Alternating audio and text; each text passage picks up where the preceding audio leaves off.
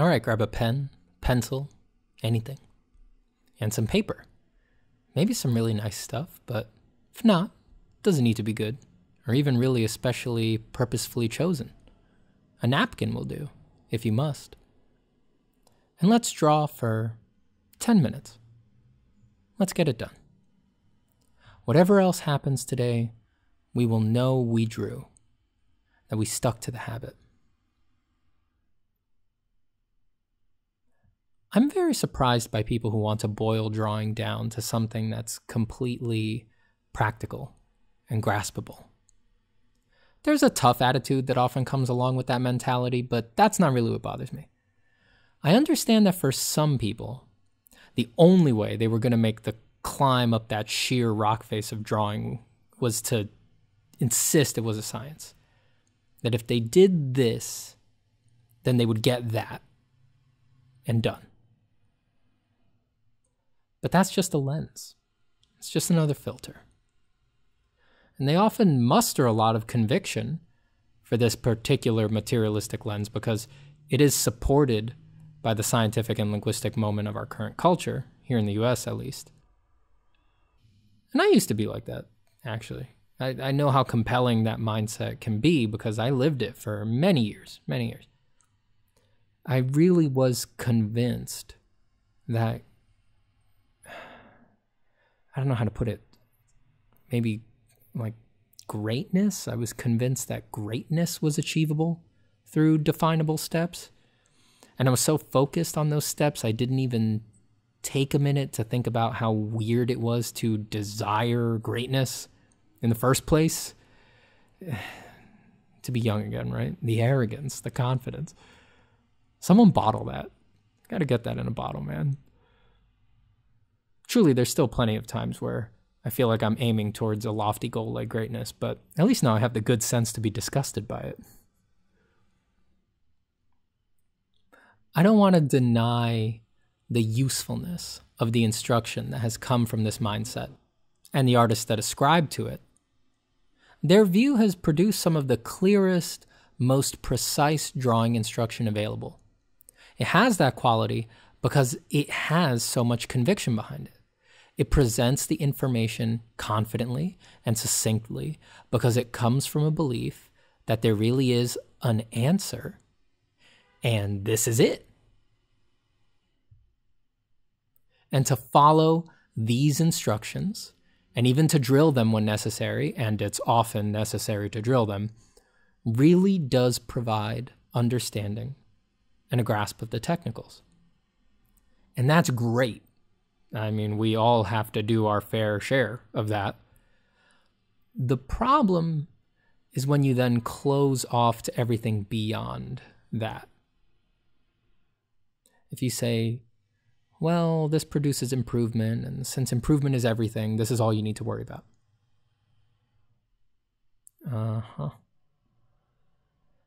Technical improvement is great, but for that to be your whole concern, that turns drawing into, well, I'm not sure, some sort of science race board game? I don't know.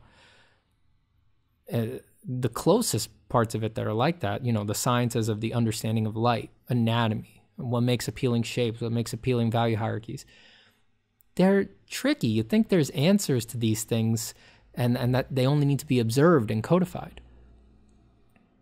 But the objective parts of those are never enough.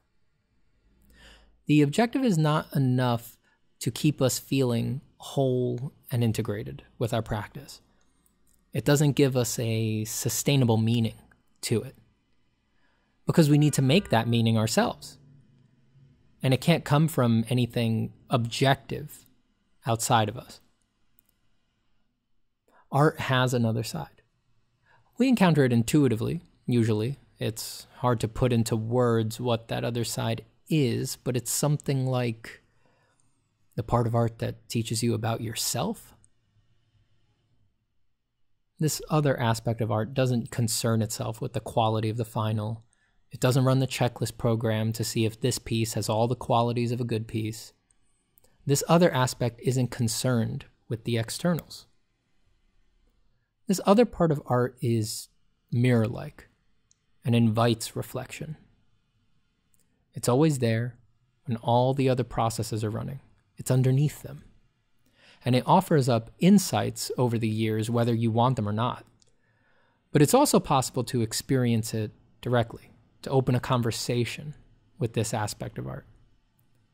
And when you do that, it can actually have components that are intellectualized and conceptualized in very much the same way that the conversation about technicals is.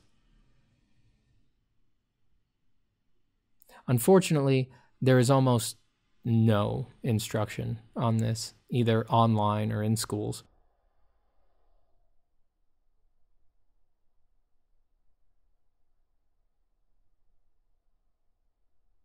It only sounds weird because of the time we happen to live in, which is a tiny reverse time where the hard points are what's emphasized. It's a little frustrating that, because you can try to get others to open to this, and there can be a lot of initial resistance sometimes, and you wish you could show people that over the course of time, this reflective aspect of art was the norm, and that our position is the anomalous one. But people's foundational intuitions are a hard thing to overcome. It's not for everyone, but if you take an education in this reflective aspect, with a teacher or as a course of discipline you outline for yourself, you will find many interesting insights.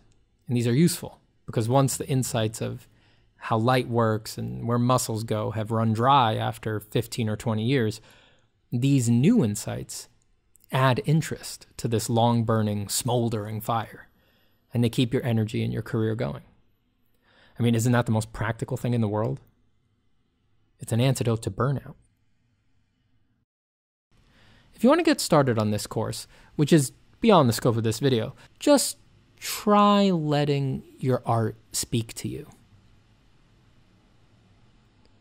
What came up the moment you heard me say that? What was your gut reaction to that slightly cringy sentence? How seriously do you take your gut cringes? How much do you let them arbitrarily define your interests? Your initial reaction to that statement says a lot about your appetite for these kinds of reflective pursuits. And like I said, it's not for everyone.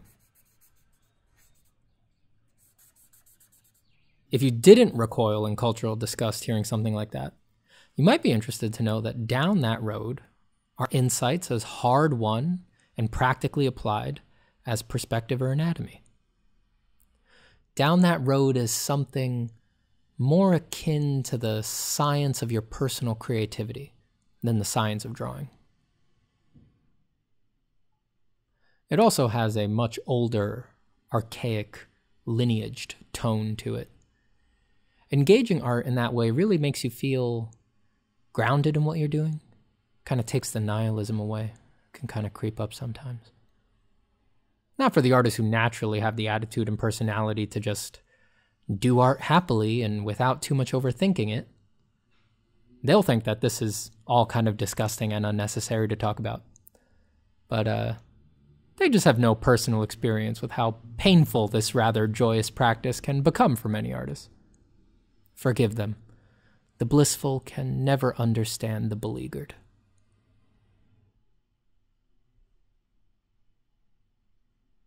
Just let your art talk to you. Whatever you think that means. This is your path. So it's up to you to find out what your work is trying to give back to you. And all you have to do to build on that, to get better at that, is draw for 10 minutes. And look at that. Another 10 minutes gone. Thank you for drawing with me. I don't know if you understand how immensely helpful what you're doing is.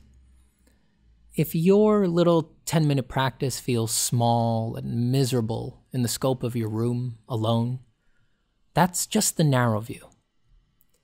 As a group of people offering this up, taking time out of their day, every day, to remind themselves that their life is theirs and that they can control 10 minutes completely.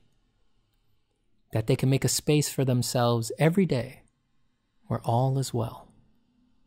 That's not small. That's important. And every person who does it cleans up that little corner of this collective experience. And that's vital. Let's draw again soon.